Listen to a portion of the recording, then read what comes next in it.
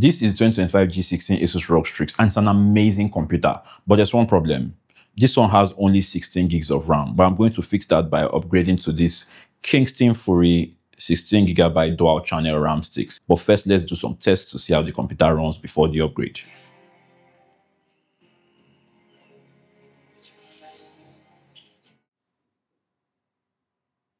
Now I'll go ahead and turn it off for the upgrade.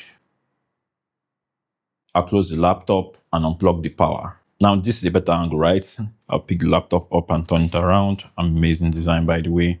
If I drop it on the table, some microfiber cloths. This is one of my favorite things about this computer. To get access to internals, simply slide this and bring this down, and that's it. You are in. Here's that release mechanism, pretty nice. Primary SSD, this slot was empty already other than that one, and here are the RAM sticks. We can get those out by simply pulling on these tabs out, and then the second tabs out. So here are the Samsung sticks I just removed.